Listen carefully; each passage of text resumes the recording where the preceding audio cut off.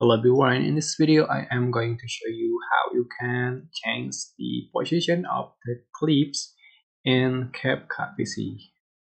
Alright, if you have some clips and want to change the position of the clips, you just have to select the clip and then click and hold the clip and just slide it to left or right according to what you need, like so.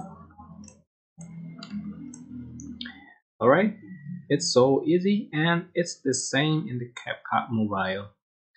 Alright, that's it. I hope this tutorial was helpful for you. I think this video is especially for those of you who are using CapCut video editing for the first time. Yeah. Don't forget to like, comment, share, and also subscribe to this channel. If you have any question, please leave it in the comment section down below.